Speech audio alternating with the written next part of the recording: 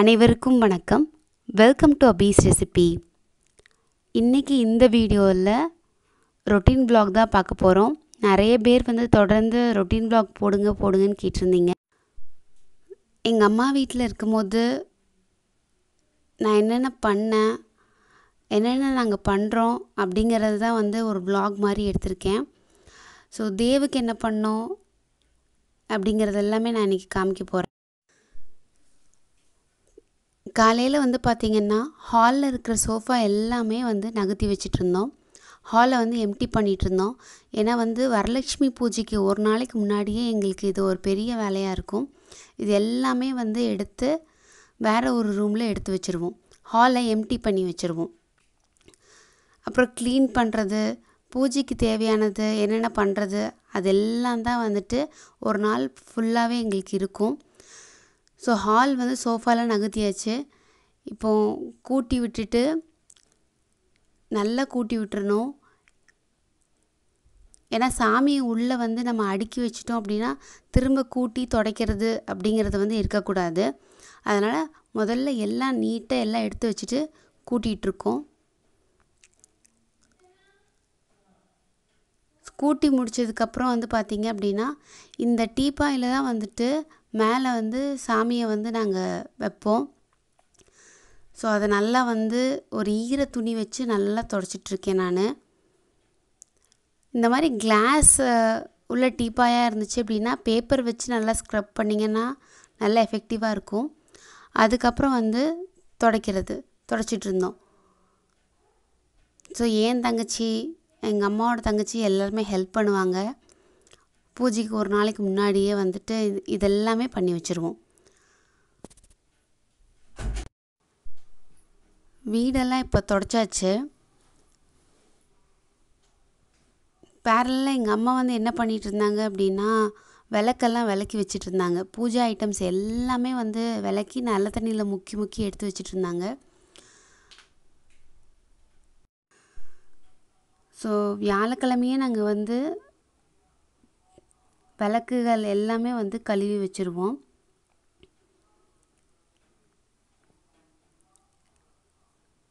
So எல்லாம் காயருக்கு வச்சுருக்கோம் நாங்கள்.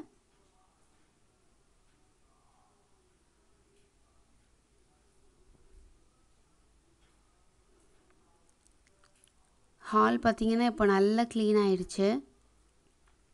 பேரில் எல்லா ரூம்ஸும் தொடச்சி விட்டுட்ருக்காங்க. எங்கள் அம்மா பூஜை அறையில் எல்லா பொருளையும் எடுத்து வச்சு தொடச்சி அடுக்க ஆரம்பிச்சிட்டாங்க. விளக்கு எல்லாமே, தட்டு, காசு, ஸோ எல்லாமே தொடச்சி வச்சிட்ருந்தாங்க.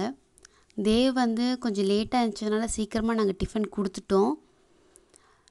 ஸோ குளிக்க வச்சுட்டு பால் அவனுக்கு எடுத்துகிட்டு போகிறேன் நான். பால் குடிக்க போறியா?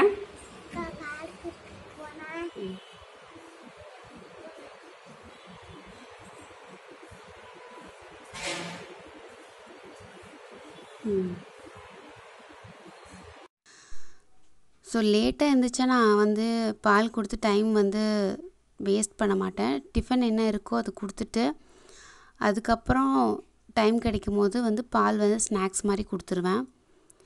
ஏன்னா காலையில் லேட்டாக இருந்துச்சு பால் குடிச்சிட்டா அதுலேயே டைம் டிலே ஆயிரும். டிஃபன் சாப்பிட்றது அப்படிங்கிறது ரொம்ப லேட் ஆகும் குழந்தைங்களுக்கு. கொடை வச்சுருக்கியா கையில்? தேவு கொடை வச்சுருக்கியா? எங்கே போகிறோம் நம்ம? எதுக்கு கொடை எடுக்கிறோம்? மழை வருதா? சரி கொடை பிடிச்சிட்டு போகலாமா? ஸோ தேவை கூட்டிகிட்டு நான் கடைக்கு போகிறேன். மழை பார்த்திங்கன்னா தெரியும் எங்கள் இதில் எப்படி பெய்யுதுன்ட்டு. நல்லா பெஞ்சிட்ருக்கு.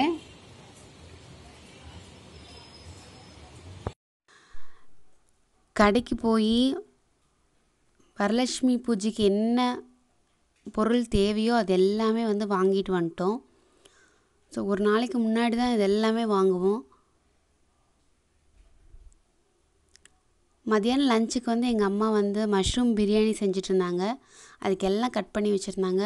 வெங்காயம், இஞ்சி, பச்சை மிளகா, பூண்டு, மிளகு, சோம்பு, பட்டை, கிராம்பு இதெல்லாமே வந்துட்டு அரைக்கிறது தான். வீட்டில் ஒரு 10 பேத்துக்கு வந்து இது சமைக்கிறாங்க. ஸோ ரொம்ப அளவு கணக்கு கரெக்டாக சொல்ல முடியாது. மஷ்ரூம் வந்து பார்த்திங்க அப்படின்னா ஒரு 4 பேக்கெட் மஷ்ரூம் வந்து கட் பண்ணிகிட்ருந்தோம்.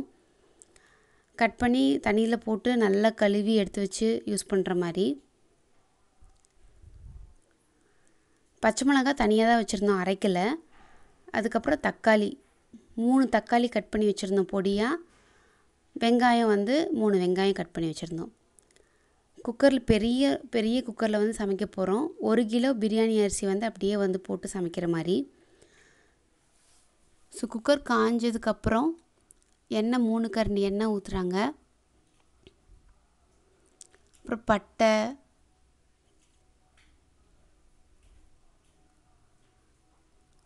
அன்னாச்சி பூ, மராட்டி மொக்கு, ஏலக்காய்,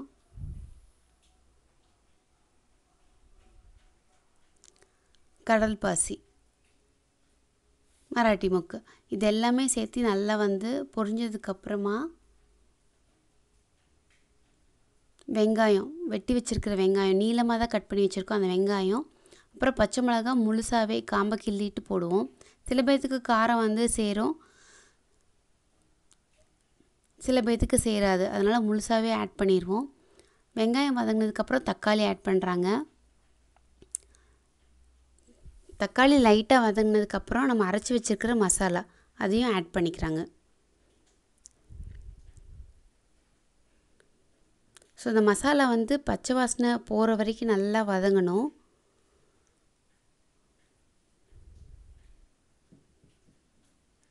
நல்லா வதக்கி விட்டு பச்சை வாசனை போயிடுச்சு. இப்போ வந்துட்டு மிளகாத்தூள் 2 டீஸ்பூன் மிளகாத்தூள், மஞ்சள் தூள், மல்லித்தூள் இதெல்லாம் சேர்த்து நல்லா வதக்கி விடுறாங்க. இதுக்கப்புறம் வந்து காளான், வெட்டி வச்சுருக்க காளான் 4 பேக்கெட் இதில் அப்படியே நாங்கள் ஆட் பண்ணுறோம். நிறைய பேத்துக்கு சமைக்கிறதுனால 4 பேக்கெட் எங்களுக்கு கரெக்டாக இருக்கும். அப்புறம்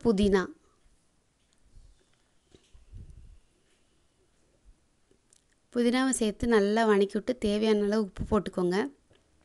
இதில் தண்ணி எதுவுமே சேர்க்கலை. அந்த காளானில் உள்ள தண்ணி தான் அதிகமாக பார்த்திங்கன்னா உங்களுக்கு தெரியும் எவ்வளோ தண்ணி விட்டுருக்கு அப்படின்னு சொல்லிட்டு. ஸோ தண்ணி வந்து நம்ம பார்த்து சேர்க்கணும் கடைசியில் அரிசி சேர்த்ததுக்கப்புறம்.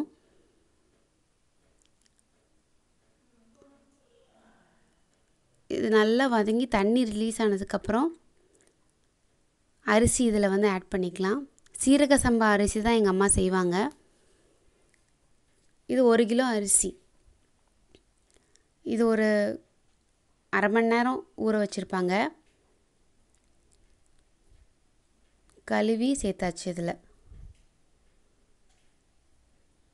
தேவையான அளவு இதில் தண்ணி ஊற்றி 2 விசில் விட்டாங்க அப்படின்னா சூப்பராக நம்மளுக்கு வந்து பிரியாணி வந்து ரெடி ஆயிடும். ரெடி ஆயிடுச்சு எங்களுக்கு. தேவ் பார்த்திங்கன்னா நல்லா சாப்பிட்டான். பிரியாணி அவனோட ஃபேவரெட்டு. உங்கள் குழந்தைங்களுக்கு பிரியாணி பிடிக்குமா அப்படிங்கிறது கமெண்ட் செக்ஷனில் கமெண்ட் பண்ணுங்கள். உதிராமல் குலையாமல் எங்களுக்கு கிடச்சிச்சு பிரியாணி. அப்புறம் ஒரு 4 மணி பக்கம் மாடிக்கு போயிருந்தோம்.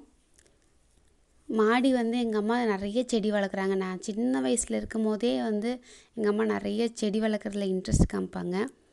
ஸோ இன்றைக்கி தான் இது உங்கள் கூட நான் ஷேர் பண்ணியிருக்கேன். ஸோ சில இதுக்கெல்லாம் வந்து விதை போடலாம், கீரை அந்த மாதிரி இதுக்கெல்லாம் வந்துட்டு விதை போடலான்ட்டு நிறைய பேக் வாங்கி வச்சுருந்தாங்க. மண் போட்டு அதில் வச்சுருந்தாங்க. ஸோ அப்போ இது கவர் பண்ண உங்களுக்காக உங்கள் கூட ஷேர் பண்ணணுன்னு எனக்கு தோணுச்சு. ஸோ தினமும் சாயங்காலம் ஒரு 4 o'clock இல்லை 5 o'clock போய் ஸ்பெண்ட் பண்ணுறதுக்கு மாடியில் ரொம்ப நல்லாயிருக்கும் டைமு. தேவ் இங்கே வந்தால் என் வீட்டில் எப்படி தண்ணி ஊற்றுறனோ அதே மாதிரி இங்கேயும் வந்து தண்ணி ஊற்றுவான்.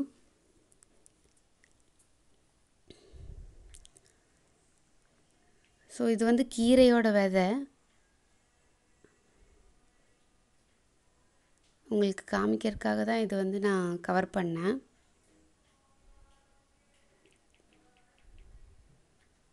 எப்படி இருக்குது பாருங்கள்.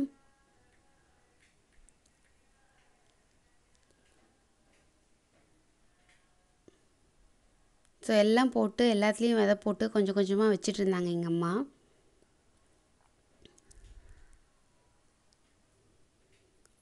ஸோ உங்களுக்கு செடி வளர்க்குற இன்ட்ரெஸ்ட் இருக்கான்னு பாருங்கள். எனக்கு நிறைய இருக்குது. ஆனால் ரெண்டட் ஹோமில் இருக்கும்போது அந்தளவுக்கு வந்து நம்ம செடி வளர்க்க முடியாது. இது எங்கள் வீட்டிலையே பூத்த பூ. அப்புறம் கொஞ்சம் பூ வந்து வரலட்சுமி பூஜைக்காக வாங்கிட்டு வந்திருந்தோம். இந்த முல்லைப்பூ வந்து எங்கள் வீட்டிலே பூத்தது. மல்லிப்பூலாம் வந்துட்டு வாங்கிட்டு வந்த பூவெல்லாம் வந்து கட்ட ஆரம்பிச்சிட்டோம். கட்ட ஆரம்பித்து ஃப்ரிட்ஜில் ஸ்டோர் பண்ணி வைக்கிற மாதிரி. கண்டிப்பாக இந்த vlog உங்களுக்கு வந்து பிடிச்சிருக்குன்னு நான் நினைக்கிறேன். பிடிச்சிருந்துச்சு அப்படின்னா ஒரு லைக் பண்ணுங்கள். மறக்காமல் நம்ம சேனலுக்கு சப்ஸ்கிரைப் பண்ணுங்கள். Stay healthy, be happy. Thank you.